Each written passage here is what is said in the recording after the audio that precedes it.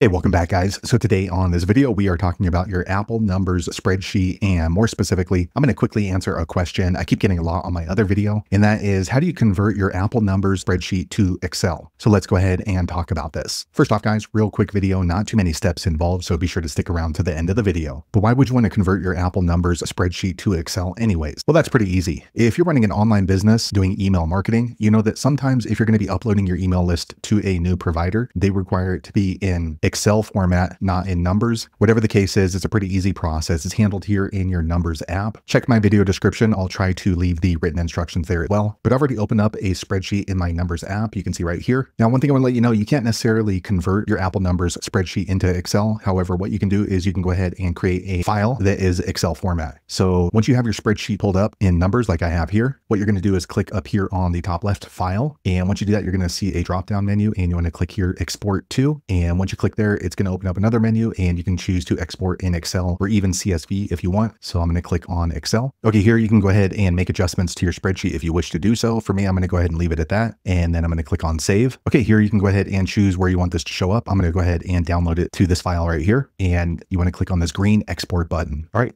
now it's creating the Excel file. Okay, a quick second later, my downloads folder opens up, and you can see the Excel file here at the top. So let me scroll over. Okay, so now this is in Excel file format. So there you have it, guys. If you're wondering how to convert your Apple numbers spreadsheet to Excel file format, that is the easiest way I know how to do it. If you know an easier way, be sure to leave a comment below. Let the rest of us know how you did it. Hopefully you found that video useful. If so, click thumbs up or maybe consider subscribing to my channel, and I hope to see you on the next video. Thanks again for watching.